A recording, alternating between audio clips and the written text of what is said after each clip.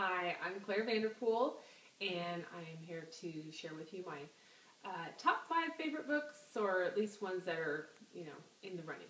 The first one is called Last Days of Summer.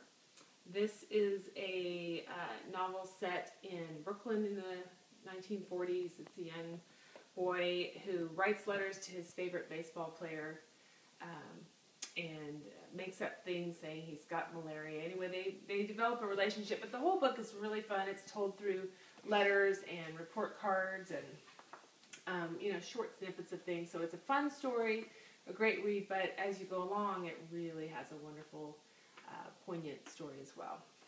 The next one is Willa Cather, who I could pick any number of her books. I've read many and loved them all.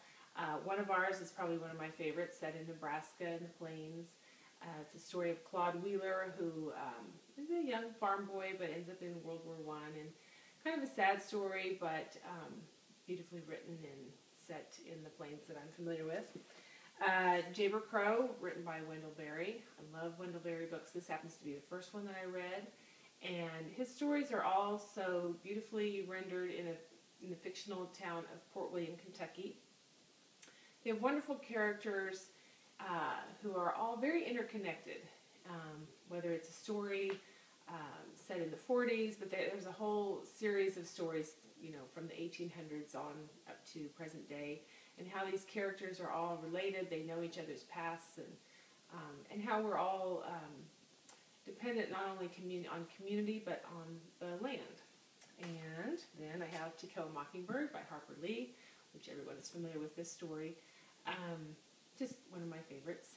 And finally, I'm not a huge nonfiction reader, but I picked one for this little collection, a book on writing. I had it narrowed down to 2.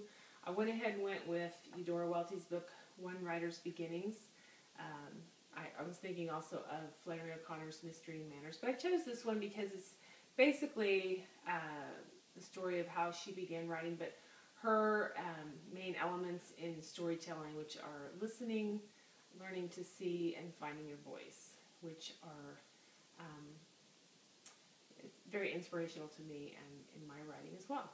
So those are my top 5, and I want to send a big congratulations to everyone involved in the Kansas Book Festival. I've been involved many years, if not every year, and that's something we should all be very proud of. So thank you.